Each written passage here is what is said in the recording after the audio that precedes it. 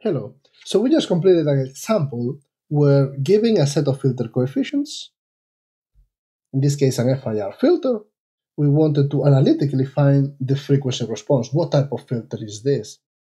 And we went over the fact that the frequency response, or use the fact, is the Fourier transform of the impulse response. Since this is a discrete time system, we use the discrete time Fourier transform. Since it is finite, it's easy to calculate. So we put the first coefficient, e to the j omega hat times 0, the second coefficient, the third coefficient, and then we did some mathematical manipulation to better understand it, and we saw that this was a low-pass filter. Now, once you have the frequency response, what you have is a function that tells you how the system is going to behave for all possible sinusoids. Sinusoids of all different frequencies. How the system is going to affect the magnitude and the phase.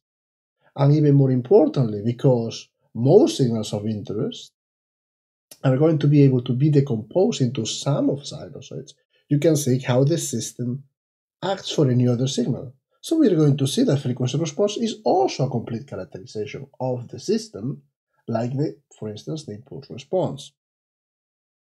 So in this example, let's use the frequency response that we just saw in the previous example to find the output for a particular input. Now, in general, the output of an LTI, of a discrete time LTI system, is going to be given by the difference equation or by convolution. So in this case, my output, right, will be bk coefficients x of m minus k from k equals, in general, will be from 0 to m for an FIR filter. This, notice, is convolution. This sometimes is represented as bk convolve with x of n, or you can do x of n convolve with x of n, right? In MATLAB, you can use the function convolution or the function filter to find the output. For any input, it doesn't matter what shape, it does not have to be sinusoidal, right? So this is the time domain characterization of the system with the difference equation, right? With the difference equation, you can find, you have a relationship of the output for any other input. In this case, the difference equations, as we saw, was 1x of n plus 2x of n minus 2 plus minus 1 times x of n minus 2. So this is the time domain definition of the system, right? So this is one way that you can define the system.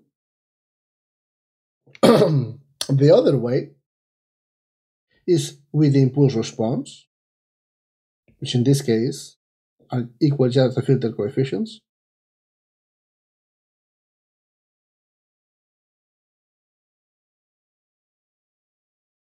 This is what happens when you put a delta at the input, or if you put it in vector forms, this will be 1, 2, 3.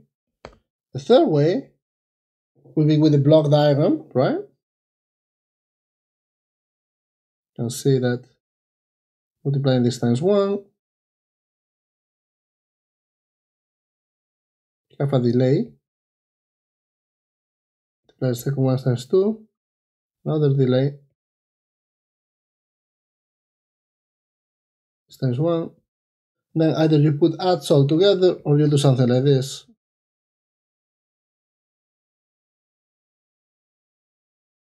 All these are, in a way, time domain representations. Another way to characterize the system is in the frequency domain.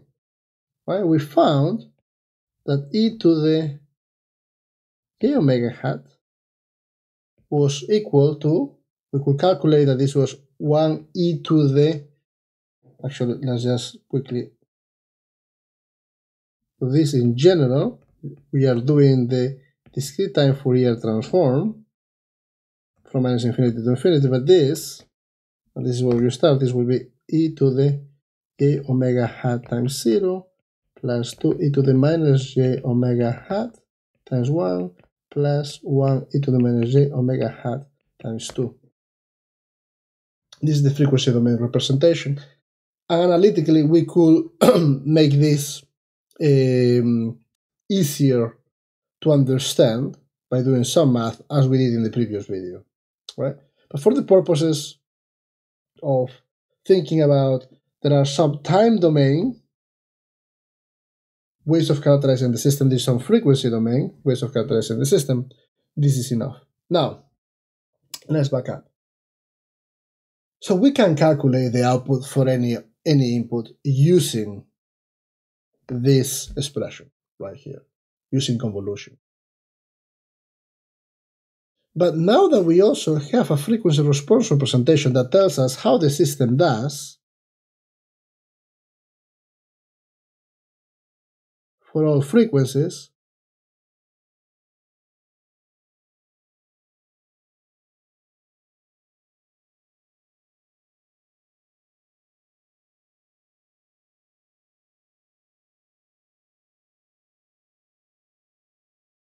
we could also say, well, where is the sinusoid? Where is the sinusoid? Is it here? Is it here? And we know what will happen to the amplitude, right? And so, in the case that the input is a sinusoidal signal, we don't need to do convolution. Okay? We can just use the frequency response to find the output, meaning we know, let me actually use here some space, we know if the system is LTI, I'm going to do it for continuous and for discrete.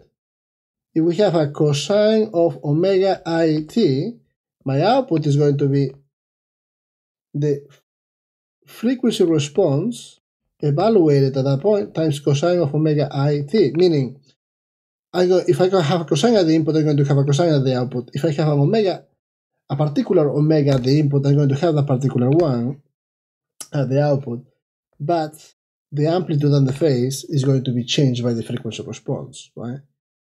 Or in discrete time, omega n, same thing.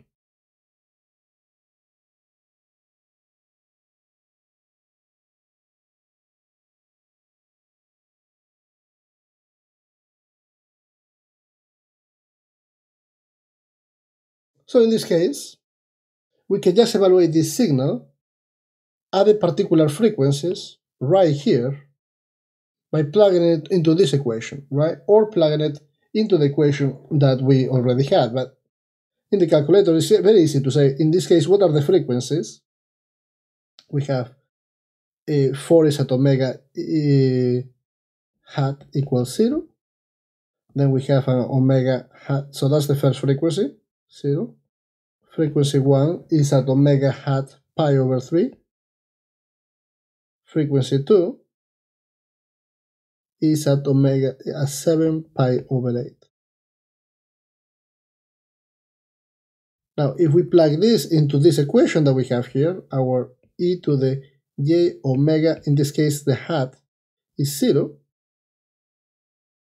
It's equivalent to what we have here, right?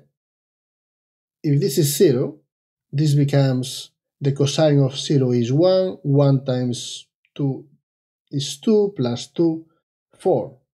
So this is equal to 4. Or you could just enter it into this equation in your calculator, and you will see that you get 4. E to the j omega, second component is pi over 3. Notice that that's the first component that we did, which a frequency is like 4 times cosine of, with omega 0, in this case, pi over 3, and then 7 pi over 8. And this is equal to 3, so that's the magnitude, e to the j minus j pi over 3.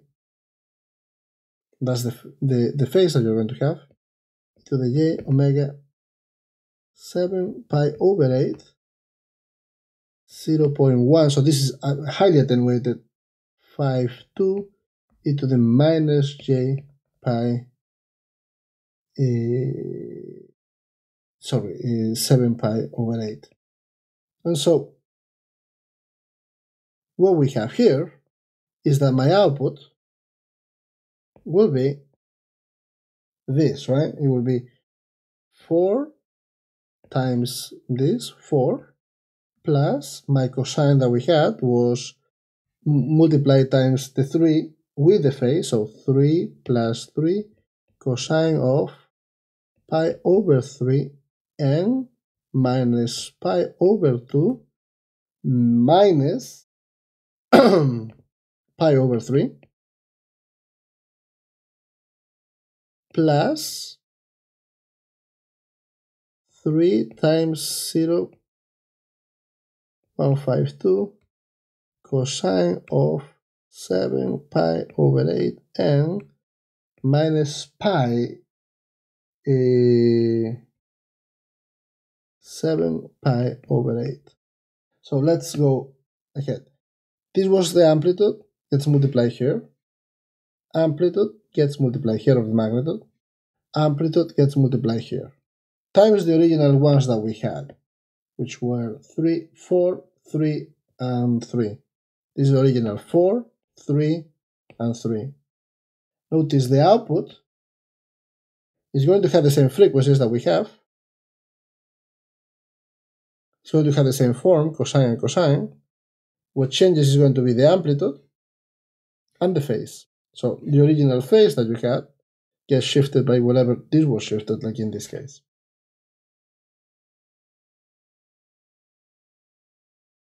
The fundamental idea in this example is that once you know the frequency response,